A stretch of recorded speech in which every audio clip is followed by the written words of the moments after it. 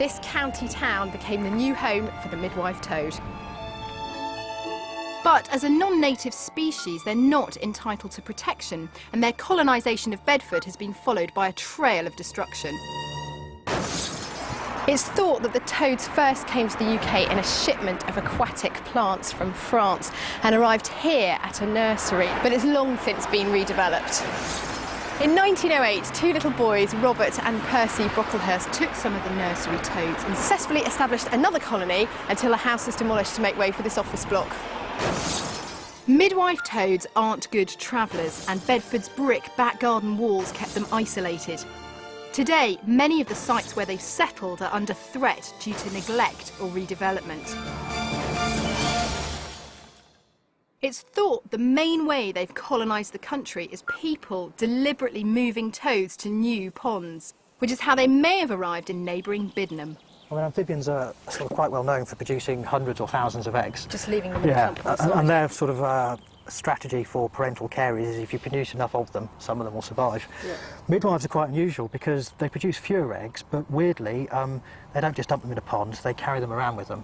It's actually the male that carries the eggs, which is doubly unusual, if you like, because in most animals it's the females that do most of the parental care. And I think when the first ones were seen carrying eggs, they just assumed it was the females carrying the eggs, so it had the name midwife.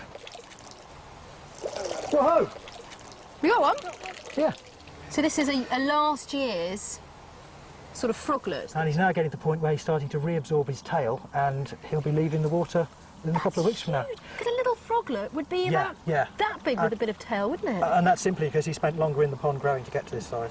Fabulous. Oh, well spotted. That's brilliant. As far as we know, midwife toads don't threaten our native wildlife, so should we now be protecting them?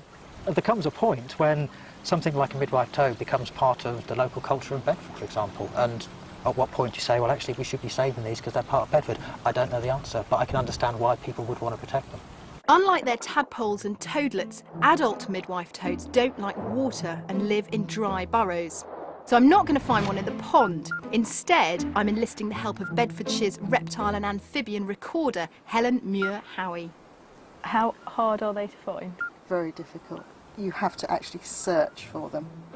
Now what we're listening for is a sort of electronic sort of beeping sound. It sounds like a barcode reader at the checkout, doesn't it? Yes, it does. Beep, Yes, beep. yes. Is it just a sort of, I'm here, come mate with me call? That is part of it, but they do call out because they want to keep the colony together. They know we're here. There's one in here somewhere. Hello? Oh, he's got eggs. Oh, good. He has. Good. Oh, brilliant. Look at this. And he's a big one as well. That's exactly what we were looking for tonight. He's got quite a good clutch of eggs there. He has, yes. Good number, isn't it? Yes. How many can they have? Up to about 20. And how long will he hold those for? You're probably looking at a couple of weeks. People have tried to incubate the eggs away from the male and they don't hatch. Really? So what does he do that's so special? I think he's able to control the temperature and humidity. By going in and out of his burrow, he can keep them in the right conditions. Midwife toads are not like our native amphibians. Their atmospheric beeps and the care the males give to their small clutch of eggs are extraordinary. But is that enough of a reason to protect an alien species? I don't know. What I do know is that after an evening of hunting and wrangling toads, they are absolutely fascinating and I'm very, very fond of them.